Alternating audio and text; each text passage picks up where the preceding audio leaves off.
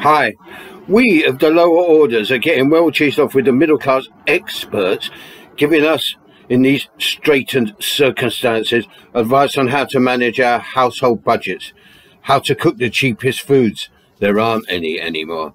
Compounding these insults, they're advising us to insulate homes we don't own or have any control over.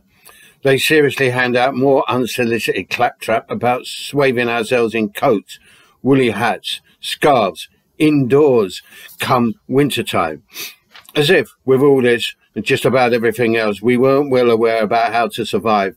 We've always got by, somehow, struggled, but many of us have also gone down.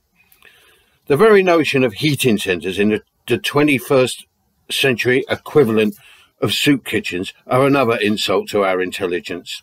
The excuses of Brexit, Ukraine, COVID being responsible for the gathering imposed misery is another thing we don't connect with, because millions of us have been in or hovering in this situation for over a decade of austerity.